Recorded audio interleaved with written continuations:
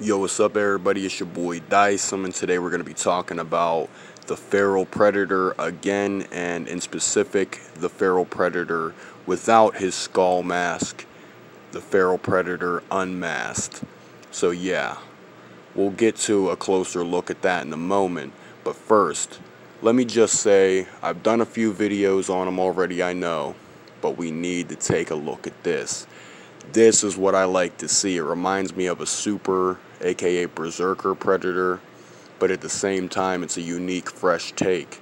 I love the Yautja species, and I think that it's always cool to see new subspecies. There's a brightened look at them, and here's another look. If you missed it, coming up here, boom, awesome.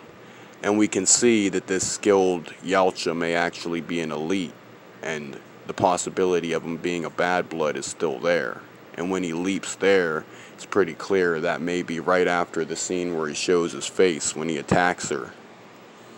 Now you'll notice that this ferocious Yautja seems to almost have different teeth than the average predator, but we'll see more as more is released.